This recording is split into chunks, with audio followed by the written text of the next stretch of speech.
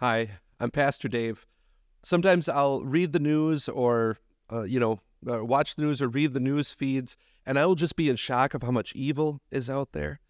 But then I realize that it's not just the evil out there, but the evil in here. Well, what's God's answer to that?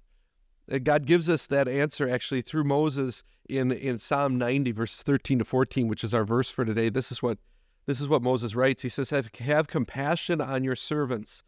Satisfy us in the morning with your unfailing love, that we may sing for joy and be glad all our days. God loves us.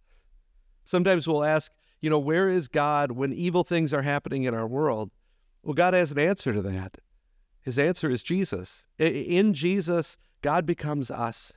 He is God from God. He is everlasting. He has no beginning and no end, and yet he chose to be in the womb of the Virgin Mary. He stepped out of eternity into this world filled with suffering to be near us. He saw that we were hurting, and he wanted to take it away. That's compassion.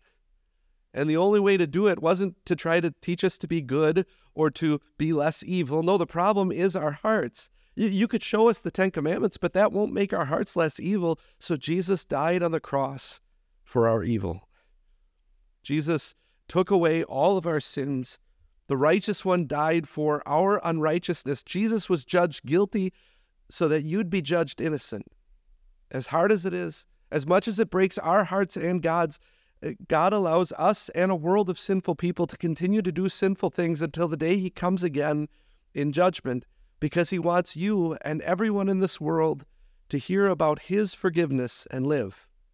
That's unfailing love. That means that there is no hell for your secret sins. There is no punishment for our evil, because God's answer to evil is forgiveness. And so we pray with Moses, the final two verses of his psalm in Psalm 90. May your deeds be shown to your servants, your splendor to their children. May the favor of the Lord our God rest upon us. Establish the work of our hands for us. Yes, establish the work of our hands. Amen.